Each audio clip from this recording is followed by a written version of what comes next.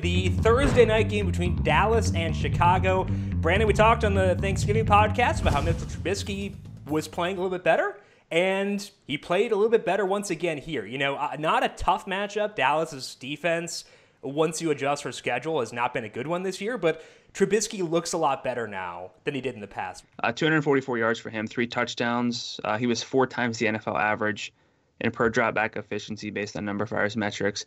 Since returning, he's got 13 touchdowns and 6 interceptions. The overall efficiency's been below average, but I think for me the most important thing is that he ran 10 times. He has 7, 4, and 10 attempts his past 3 games. He's running the ball again. That gives him fantasy potential. He looked good. He looked athletic. He looked healthy. You talked about his rushing. Earlier this year, through the first 11 weeks, his maximum rush attempts per game in a game was 4, and he had not exceeded 15 rushing yards. Since then, he's gone 7 attempts, 4 attempts, and 10 attempts, and 63 yards on Thursday night. And last year when Trubisky had these ceiling games where he was like actually being a kind of like a must-have DFS asset, a lot of it was because of his rushing. Is it to the point where you will now use him in DFS in more middling matchups? Or, because I think that we'd both agree that he's in play for plus matchups now, would you go there in a more middling matchup, or do you need to see more before you fully commit to that?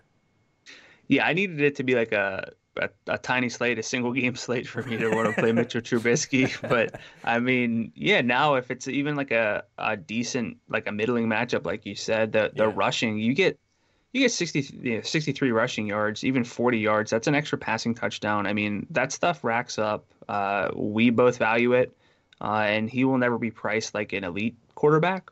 Yeah. So I think that I'm definitely more okay playing Trubisky in sort of those average matchups. What about you? Yeah, I think I agree, where I'm at least considering him now, whereas in the past it was hard to consider him even in plus spots. But I think it's not even just like the Thanksgiving game in this game. Like the first Detroit game, he played decently well there. Then he had that terrible game against the Rams. And then the Giants game showed a couple flashes too. He still had a bad pick. Like, he's still going to make bad plays because, like, there's nothing stable about Trubisky.